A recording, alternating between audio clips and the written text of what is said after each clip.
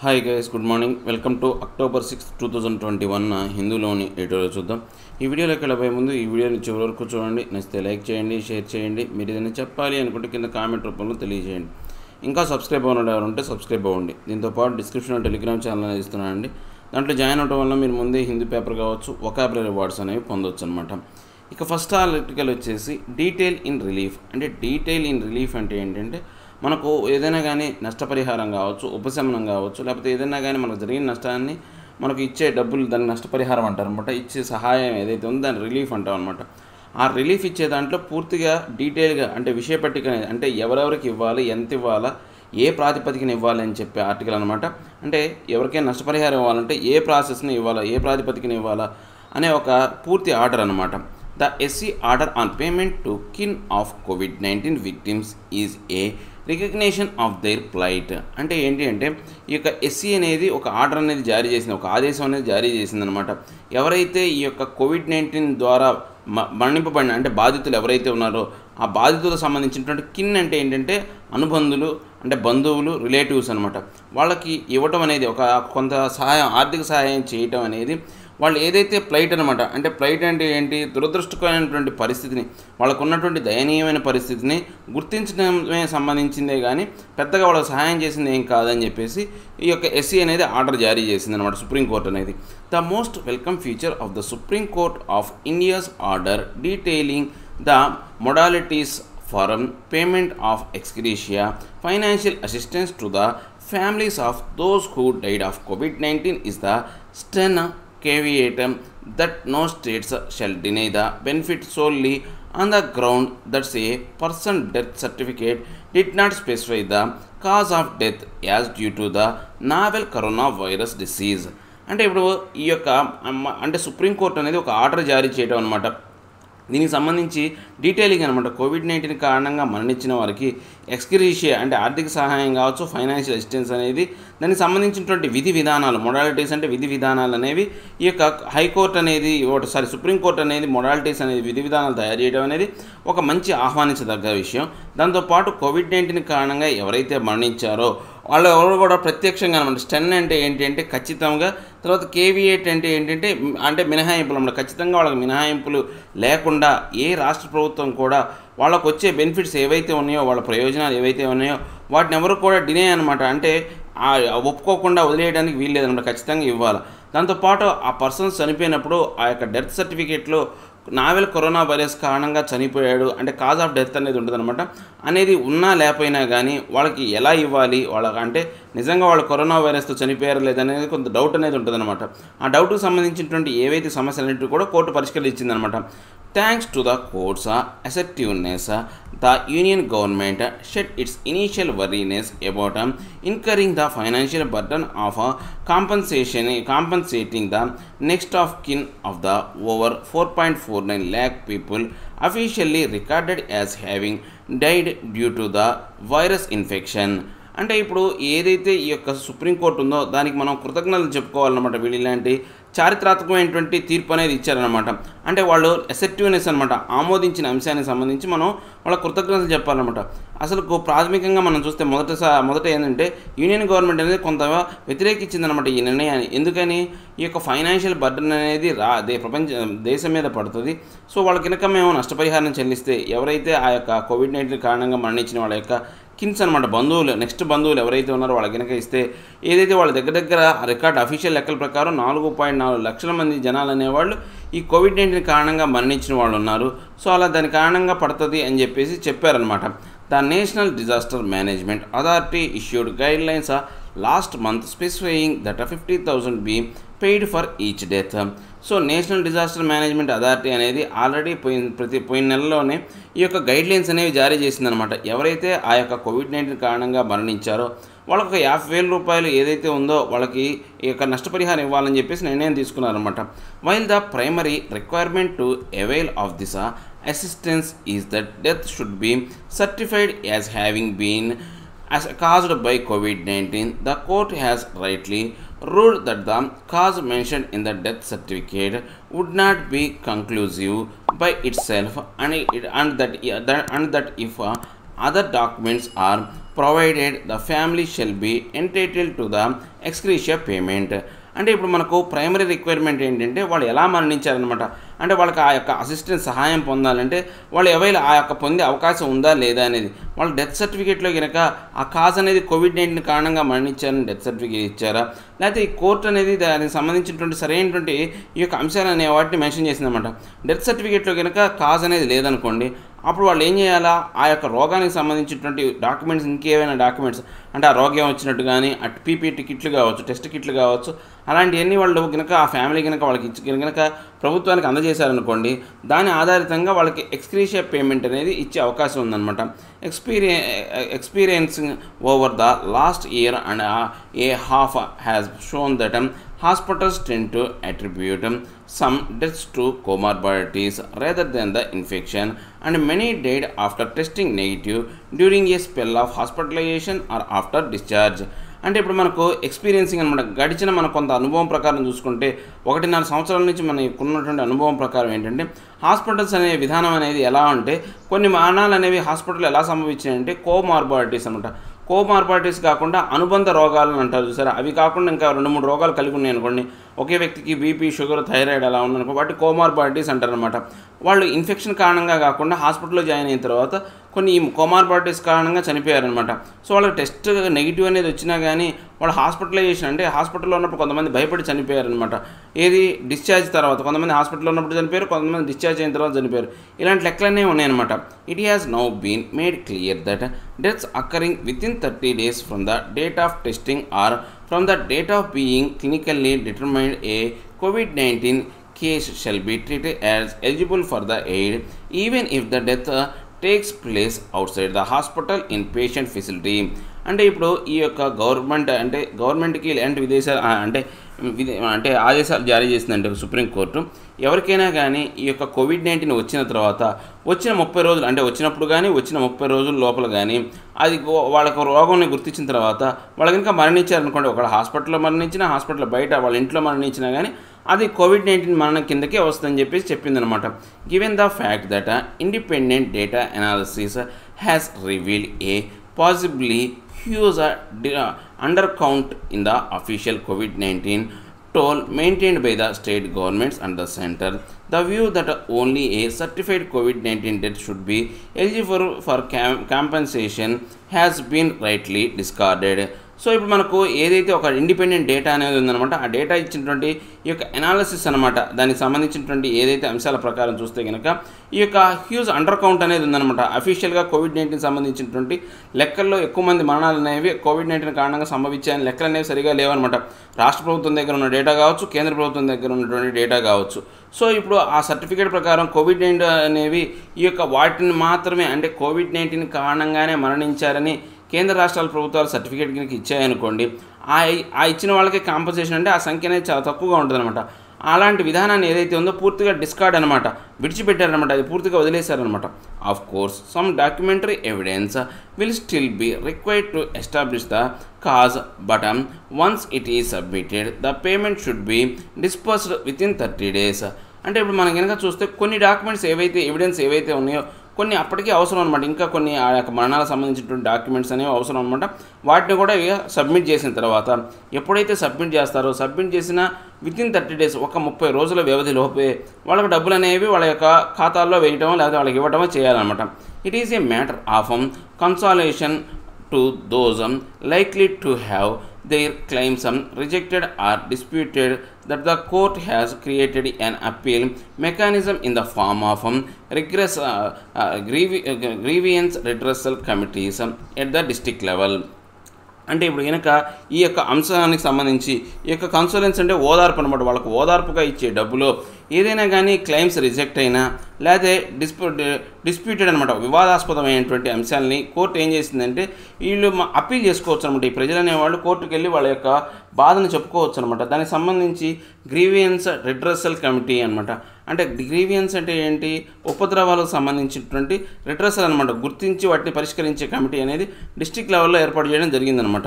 These panels can issue amended official documents to certify COVID-19 deaths as well as the power to call for records or information from the hospitals where the deceased were admitted.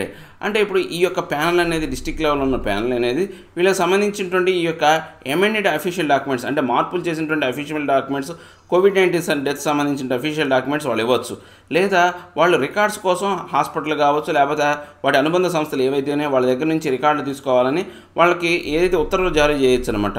To బిట్రస్ the need for a humane approach, the court has included those who took their own lives under the shadow of the pandemic in the ambit of the scheme.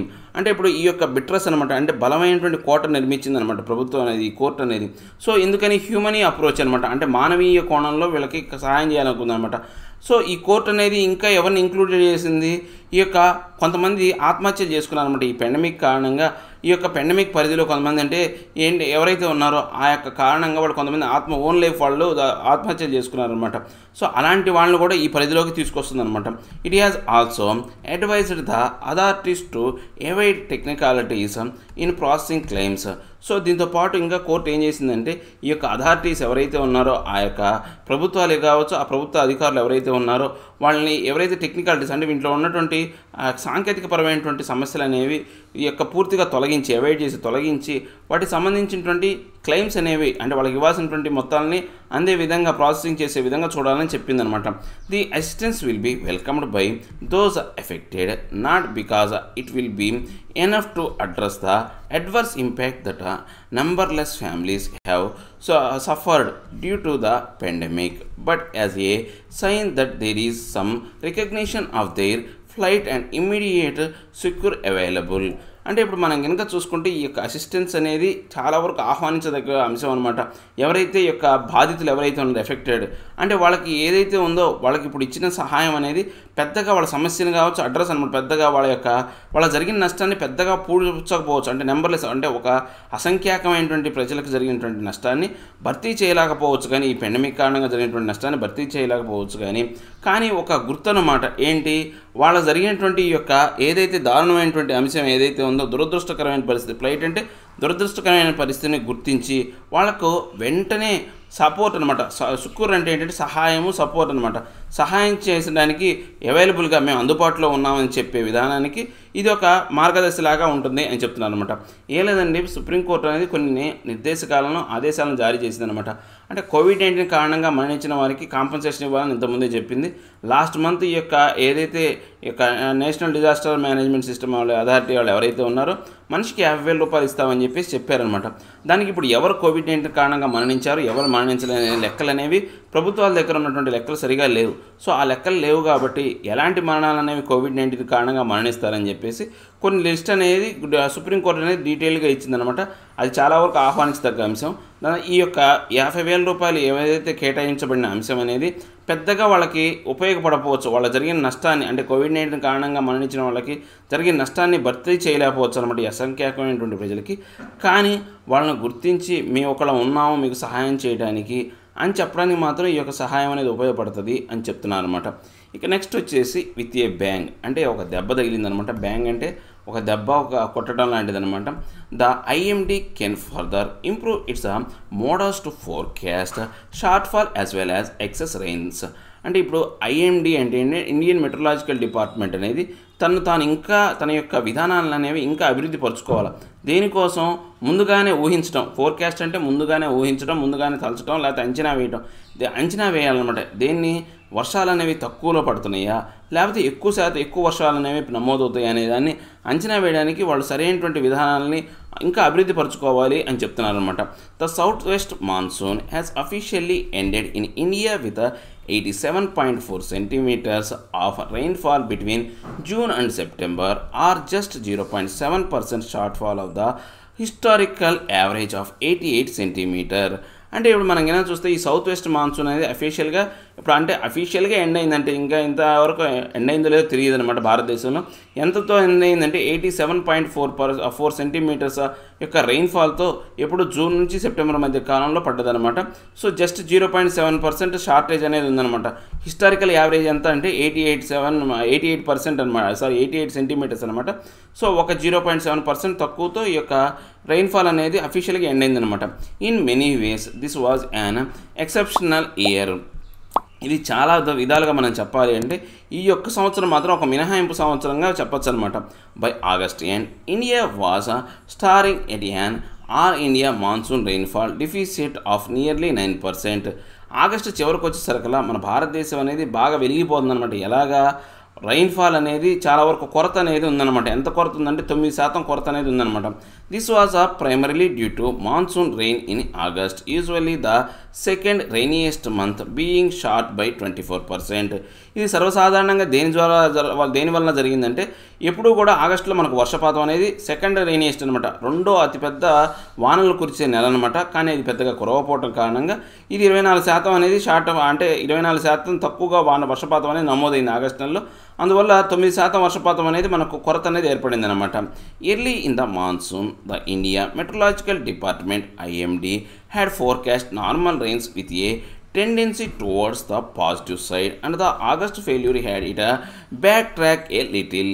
అంటే ఇక early monsoon అనమాట. ఈ యొక్క early మాన్సూన్లో ఏం చెప్పారంటే Indian metrological department ఏం చెప్పిందంటే వాళ్ళ యొక్క అంచనాల ప్రకారం మనకు నార్మల్ వర్షపాతం అనేది పడుతుంది.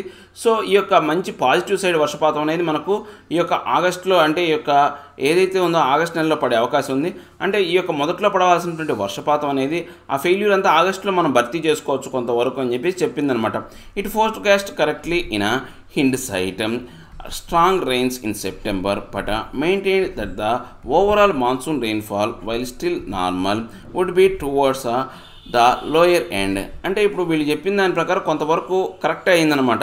ఏది ఇనీషియల్గా హిండ్ సైడ్ అంటే వాళ్ళు వెనక చూపు ద్వారా చెప్పిన హిండ్ సైడ్ అంటే వెనక చూపు ద్వారా చెప్పారు, వెనకగా చూసిన అంశాలన్నీ కరెక్ట్ అయినాయి. కానీ ఈ సెప్టెంబర్ నెలలో మాత్రం చాలా బలమైనటువంటి వర్షపాతాలు పడ్డాయి అనమాట. సో ఇక నార్మల్ కన్నా, అంటే లోయర్ ఎండ్ కన్నా కానీ ఎక్కువ బాగా పడినాయి. అంటే ఇప్పుడు నార్మల్ వర్షపాతాల కన్నా కొంతవరకు ఎక్కువగానే ఉన్నాయన్నమాట. However September rainfall 35% more than the monthly normal was so magnificent that it completely caused the deficit and was well beyond the IMD's expectations. అంటే ఇప్పుడు మనకు ఈ యొక్క ఏదైతే ఈ యొక్క సెప్టెంబర్ నెలలో పడింది అంటే సాధారణంగా పడే వర్షపాతం కన్నా 30% ఎక్కువగా పడింది. సో ఇది ఎలా ఉంది అంటే ఏంటంటే అంటే ఈ యొక్క వర్షపాతం మనం ఏదైతే కోరుకున్నామో వర్షం కావాలని మ్యానిఫిషియంట్ అంటే కోరిందల్లా ఇచ్చేదనమాట. అది మనకి అడిగిన దానికన్నా ఎక్కువ ఇచ్చిందనమాట. సో దీని కారణంగా ఏంటంటే మనం ఇప్పటి వరకు కొరతగా ఉంది అన్న రెయిన్ఫాల్ అనేది భర్తీ అయిపోయింది, ఆ కొరత అనేది భర్తీ అయిపోయింది. సో ఈ యొక్క IMDs ఏది ఇండియన్ మెట్రలాజికల్ డిపార్ట్మెంట్ అంచనాలకు మించి ఈ యొక్క వర్షపాతం అనేది నమోదైందనమాట. Normally India gets about 17 centimetres of rain in September, but at 22.9 centimeters this year it was more than 19 centimeters in August. అంటే సర్వసాధారణంగా మన భారతదేశంలో సెప్టెంబర్ నెలలో 17 సెంటీమీటర్ల వర్షపాతం మాత్రమే నమోదవుతుంది. కానీ ఈ సంవత్సరం 22.9 సెంటీమీటర్ల యొక్క వర్షపాతం అనేది నమోదైంది. ఆగస్టులో అయితే 19 సెంటీమీటర్ల వర్షపాతం నమోదైంది, దానికన్నా ఎక్కువేనమాట. Monsoon 2021 capped a rare 3 year of healthy rain. అంటే ఇప్పుడు మనకు ఈ యొక్క మాన్సూన్ 2021 సంబంధించినటువంటి ఈ యొక్క ఋతుపవనాలు అనేవి ఎలా తయారైనాయి అంటే ఈ యొక్క 3 yearsలో ఒక మంచి వర్షపాతం అనేది ఈ సంవత్సరంలోనే పడిందనమాట. In 2020 India received 109% of the long period average LPA and in 2019 110% of the LPA not since 1996, 1997, 1998 has India got 3 consecutive years of normal or above normal rain. అంటే ఇప్పుడు మనకు 2020లో ఇండియా అనేది దగ్గర 109% వర్షపాతం అనేది లాంగ్ పీరియడ్ యావరేజ్ కింద ఉందన్నమాట. అదే 2019లో మనం కనుక చూసుకుంటే ఈ యొక్క 110 వర్షపాతం అనేది అంటే 2009 తర్వాత ఇంత ఎక్కువ నమోదైందనమాట. ఇక 110% వర్షపాతం అనేది 1996, 97, 98 ఆ 3 సంవత్సరాలు మాత్రమే పడ్డాయి. ఆ తర్వాత ఆ కాన్సిక్యూటివ్ ఇయర్స్ తర్వాత అంత ఎక్కువ వర్షపాతం పడిన నెల అనేది అంత ఎక్కువ వర్షపాతం పడిన సంవత్సరం అనేది ఇదేనమాట. Much of the rain was focused on southern India with large parts of north east and eastern India receiving below normal rainfall, but this is not concerning for 2 reasons. అంటే ఇప్పుడు మనకు ఎక్కువగా వర్షపాతం అనేది ఈ యొక్క దక్షిణ భారతదేశంలోనే పడింది. Large parts of the north east అంటే ఎక్కువ పెద్ద భాగంలో ఉన్నటువంటి నార్త్ ఈస్టర్న్ ఏరియాస్ ఏవైతే ఉన్నాయో ఈ యొక్క ప్రాంతాల్లో మాత్రం వర్షపాతం అనేది అంటే ఈశాన్య ప్రాంతాల్లో ఉన్నటువంటి వర్షపాతం అనేది కావచ్చు, లేకపోతే ఈస్టర్న్ సైడ్ అనమాట ఈ యొక్క ఏదైతే అంటే ఈ యొక్క అంటే తూర్పు వైపున వర్షపాతం అనేది ఎక్కువగా పడలేదన్నమాట. పడాల్సిన దానికన్నా తక్కువగానే పడింది. సో దీంతోపాటు ఈ యొక్క ఎందుకు పడ్డాయి అంటే 2 కారణాలు ఉన్నాయన్నమాట. The base level of monsoon rains is higher in the northeastern regions than the rest of India, and the region also gets the retreating monsoon which normally commences by October end. అంటే ఇప్పుడు మనం కనుక చూసుకుంటే ఇక్కడ base లెవెల్గా అంటే వాళ్ళకు ఈ యొక్క మాన్సూన్ ఋతుపవనాల వల్ల వర్షపాతం పడాల్సిన అవసరం లేదు. బేస్ లెవెల్లోనే వాళ్ళు అక్కడ నార్త్ ఈస్టర్న్ స్టేట్స్లో మంచి వర్షపాతం అనేది నమోదవుతుంది అనమాట. సో ఈ యొక్క నార్త్ ఈస్టర్న్ ప్రాంతాల్లో కావచ్చు, ఈ రీజియన్లో కావచ్చు, మిగతా వాటితో పోల్చుకుంటే ఇక్కడ నార్మల్గానే పడతాయి. ఈ యొక్క రీట్రీటింగ్ అనమాట. అంటే రీట్రీట్ అంటే తిరోగమనానికి సంబంధించినటువంటి వర్షపాతం అనేది అక్టోబర్ చివరికి అక్కడ పడే అవకాశం ఉందన్నమాట. 3 years of good rains have boosted storage of India's key reservoirs. అంటే వరుసగా గడిచిన 3 సంవత్సరాలుగా ఈ యొక్క మంచి వర్షపాతం పట్టడం అనేది ఈ యొక్క ఏవైతే అంటే రిజర్వాయర్స్ ఉన్నాయో మనకు అంటే నీటిని అంటే దాచిపెట్టుకుని నీటిని స్టోర్ చేసుకోగలిగే కెపాసిటీ కలిగినటువంటి రిజర్వాయర్స్ ఏవైతే ఉన్నాయో వాటన్నిటికి కూడా కొంత సహాయం అయినగా అంటే కొన్ని బాగా నిండిపోయి ఉన్నాయన్నమాట. The monsoon however proved erratic for agriculture. అంటే ఇప్పుడు ఈ మాన్సూన్ అనేది పూర్తిగా మనకు ఈ యొక్క ఎరాటిక్ అంటే ఏంటంటే అంచనా వేయలేని విధంగా ఈ యొక్క వ్యవసాయాన్ని తయారు చేసిందన్నమాట. The 2 key months for kharif crop sowing July and August were the ones when the monsoon failed, and the excess September rains mean there are real fears of crop damage due to excessive moisture. అంటే ఇప్పుడు మనకు ఇప్పుడు ఏంటంటే kharif crops ఏవైతే ఉన్నాయో July నుంచి ఆగస్టులో వేస్తాం అనమాట. అప్పుడు వర్షపాతం ఫెయిల్ అయింది అనుకోండి, వాళ్ళకి కొంతవరకు నష్టం జరుగుతుంది. ఆ వర్షపాతం ఫెయిల్ అయ్యి మళ్ళీ సెప్టెంబర్లో కనుక పడింది అనుకోండి, అందరూ భయపడతారనమాట. ఏదైతే ఈ తేమ అనేది ఈ వర్షాల కారణంగా పండిన పంట అనేది నాశనం అయిపోద్దామని భయపడతారనమాట. The government is expecting record crop output with kharif crops expected to yield 150.5 million tons until June 2022, which is slightly higher than the 149.56 million tons harvested last year. అంటే ఇప్పుడు గవర్నమెంట్ అనేది కొంతవరకు అంచనా వేస్తుందన్నమాట. ఏదైతే ఈ యొక్క క్రాప్ రికార్డ్స్ ప్రకారం ఏంటంటే ఈ ఖరీఫ్ సీజన్లో అవుట్పుట్ అనేది 150.5 మిలియన్ టన్నులు అనేది ఉండబోతుంది అని అనుకుంటుంది అనమాట. ఎప్పటి వరకు? జూన్ 2022 వరకు కూడా. ఇది హయ్యర్ అనమాట. అంటే 2020 అంటే ఇంతకుముందు లాస్ట్ ఇయర్తో పోల్చుకుంటే లాస్ట్ ఇయర్ ఎంత వచ్చింది? 149.56 మిలియన్ టన్స్ మాత్రమే వచ్చింది. అంతకన్నా ఎక్కువ వస్తుందని అనుకుంటున్నారనమాట. There are record surplus expected for rice, pulses and oil seeds. అంటే మనకు ఇంకా రికార్డు ఎక్కువ స్థాయిలో మిగులు అనేది సర్ప్లస్ అంటే ఏంటంటే ఉపయోగించుకోకుండా మిగిలిపోయిందనమాట. ఈ రైస్ కావచ్చు, పల్సెస్ కావచ్చు, అంటే రైస్ అంటే బియ్యం కావచ్చు, పల్సెస్ ఈ యొక్క తృణధాన్యాలు కావచ్చు, ఆయిల్ సీడ్స్ అనమాట. ఏది నూనె దినుసులు కావచ్చు, ఇవన్నీ వస్తాయని చెప్పి అనుకుంటుందన్నమాట.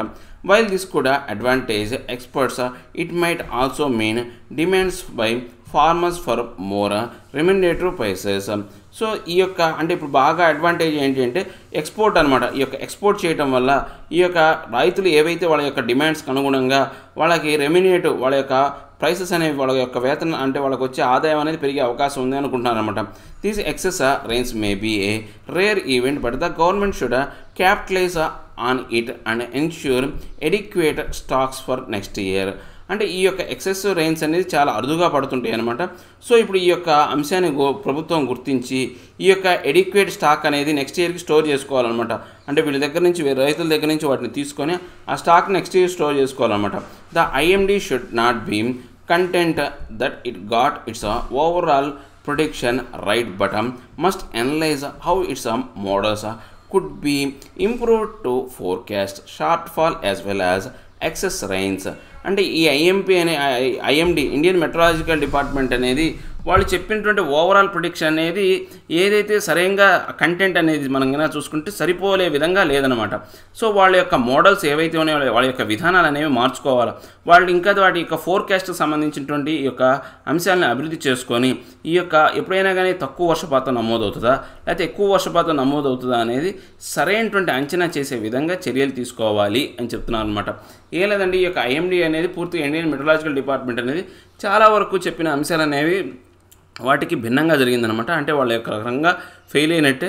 సో వాళ్ళ యొక్క విధానాలను మార్చుకొని సరైనటువంటి అంచనా చేసుకునే విధంగా చెప్పినప్పుడు మాత్రమే ఈ యొక్క అంటే రైతులకు కావచ్చు లేకపోతే ఈ యొక్క దేశానికి ఈ వర్షపాతం వల్ల వచ్చే నష్టం, అంటే బాగా పడినా నష్టమే పడకపోయినా నష్టమే, ఆ నష్టాలను నివారించడానికి కొంతవరకు సహాయం చేసిన వాళ్ళు అవుతారు అని చెప్తున్నారనమాట.